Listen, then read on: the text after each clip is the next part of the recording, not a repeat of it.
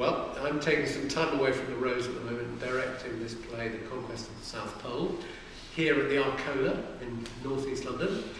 And we're bringing the play to the Rose at the end of May. This has a wild, anarchic energy to it. Not got rude words, it's not got nudity, it's not got gratuitous violence. It's got a real youthful energy. This is radical, lively, spiky, spunky theatre. But don't let the lack of nudity and put you off. Sam Crane is playing Brachman, and Sam was in The Lady from the Sea. Emma Cunniffe is playing La Brachman, she's called. Emma was at the Rose in Dumshow. That's right. Yeah. That's correct.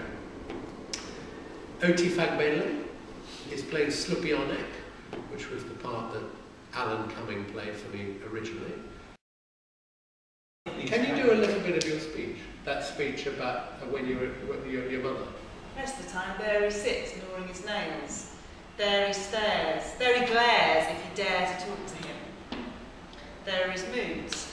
Being unemployed just isn't fair. It's so unfair he can't get his arse off the chair, can't speak for despair. So it's not kind of like artificially imposed on these characters. That's how these characters speak, with a real love and relish of language, and that's of expression. I mean, I think it's interesting. This play was, originally done when you did it before in the 80s in the Thatcher era, and there were a lot of communities hugely affected by unemployment, and now that is happening all over again. I think there's a very important thing about this play, is that it's not really about fantasy. It's about how a group works together or falls apart. I was also thinking that another thing I think is really exciting about this play is that it's kind of an event. It's the type of play where you can't go to the cinema and have this experience. You can't turn on your television and have this experience. This is going to be an experience which you have to go to the theatre to have. And that to me is what's wonderful about the theatre, is that there is a joining between the audience and the participants on stage of creating this thing somewhere in the middle. And when it works, it can be magical, and I think this is the kind of play. Explain the climate. Explain the march.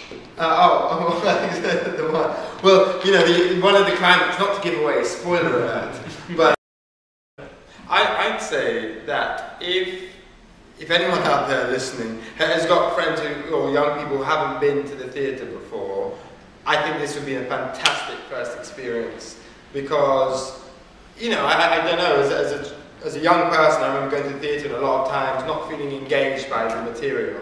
And I pretty much guarantee that any person coming fresh to the theatre will have a ball if they come. And so I'd say this is a great opportunity to invite some nieces, nephews, cousins, uncles, brothers, whatever, who haven't had a lot of experience in the theatre, because they're going to love it.